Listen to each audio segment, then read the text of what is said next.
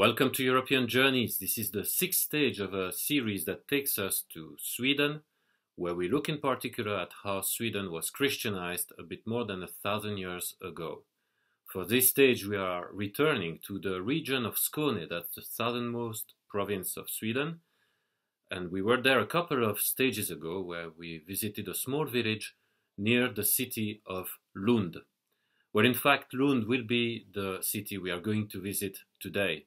It is the most ancient city of Skåne and most probably the most ancient city of Sweden altogether. So it's a place that is very worthwhile visiting.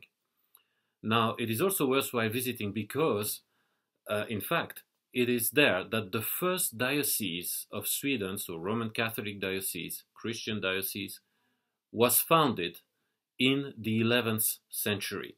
And it is in fact for this reason that we are visiting Lund today. Now, the place, the most obvious place that one would want to visit for exploring the origins of a diocese would be the cathedral. But that's not the place we are going to visit today. In fact, we are going to go 300 meters away from the cathedral into a pedestrian road. And in that pedestrian road we find shops and other sorts of commerces, and also a restaurant, in particular an Italian restaurant in a white house and a white building. And on the side of that building we find a painting which is a black silhouette, or three black silhouettes. One of them is carrying a cross, and the two behind that man, there is a man and a woman there who have their hands joined together in prayer. And under the silhouettes we find the words Drottens kyrko ruins. Drottens kyrko ruins, that is the ruins of Drotten's church. And Drottens probably comes from the word drott, which means king or queen. Well, the ruins are not visible really in the street. To find them, you need to enter into the building where the restaurant is located. Next to the door of the entrance of the restaurant, we find another door that leads you into an underground museum, and that's where the ruins of the church are located. Now, these ruins actually were discovered fairly recently, only in the 1980s, in fact, when the houses in the street were built, the streets was being remade, and that's when the ruins were discovered.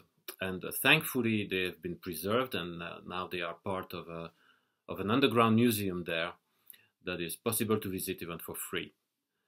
So what do these ruins tell us about the early Christianization of Sweden, in particular of the region of Skåne? Well, in fact, these ruins are probably the most ancient ruins of a church in Lund. And so they point directly to the foundation of the diocese I was talking about. But to understand what really happened in Skåne at the time, we need to return to the political situation about which I had already talked about in previous stages. And in particular, that famous battle we talked about, the battle between those three kings, the king of Sweden and the king of Denmark on one side and the king of Norway on the other. That battle was a naval battle, the Battle of Svolder, which happened off the coast of Skåne, closer to Germany, in fact, most probably near the island of Rügen today. And the battle had led to the death of the king of Norway, Olaf Tryggvason. Now, Tryggvason is a very important king to understand the development of Scandinavia, because he was, in fact, one of the most Christian kings of his time. In fact, he had gone to Britain. We had already explored that in a previous stage. He had gone to Britain, was baptized there. He didn't go to Britain with very peaceful intentions initially, but he returned with some missionaries who would then begin to Christianize the land in which he was king. That was Norway. But Norway, at the time, included also some parts of Sweden, such as Västergötland or even Skåne. So, the king of Norway, Olaf Tryggvason, reigned only 5 years in Norway. Even though the time was very short, he had a huge impact in the lands where he was reigning and even beyond. But he dies there at the battle, at the hands of this alliance between the king of Denmark and the King of Sweden. We had already talked about the King of Sweden, Olof Skjøtkonung, in our last stage. But here now we need to talk about the King of Denmark, Svein Fogbeard in English.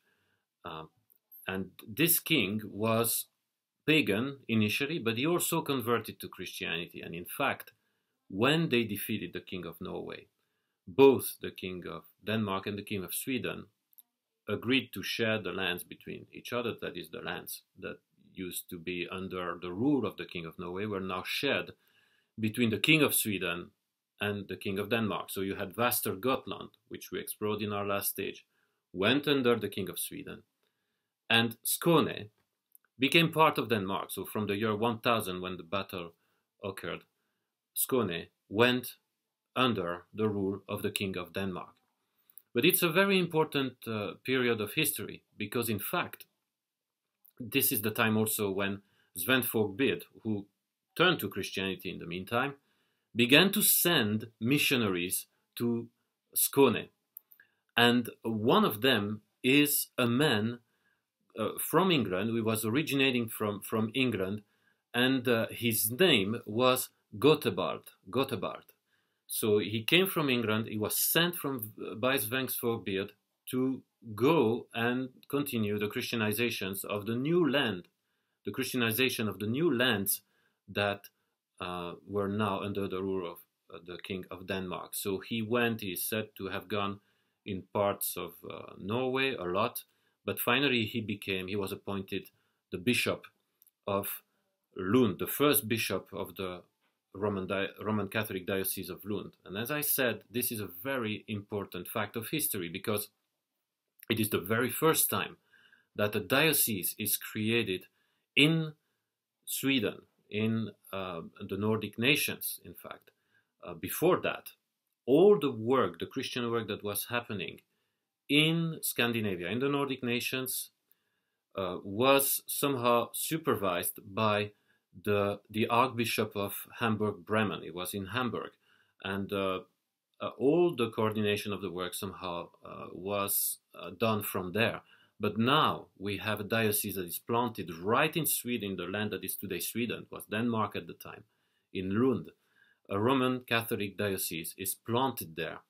And so we clearly see the transition that Scandinavia is going through, and Sweden in particular, even though the land was Denmark then, where from a land of mission, we are now transitioning into a land that is Christianized, where the Christian worldview is taking root.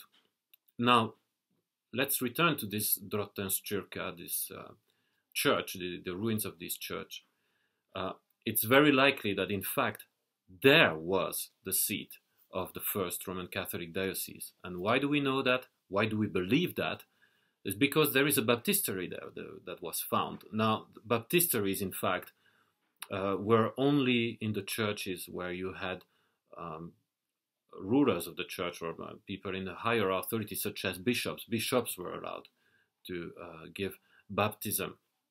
And so therefore, Drottenskyrka, the Drottens Church, might probably be the first place where the Roman Catholic diocese in Lund, and in Sweden for that matter, was created.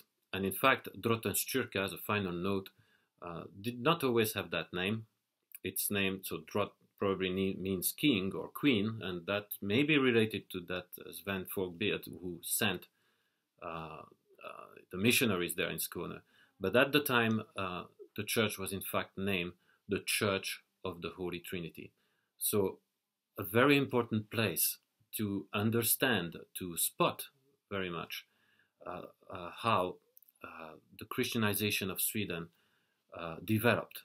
Lund is certainly an important place to remember. I'm Cedric Placentino.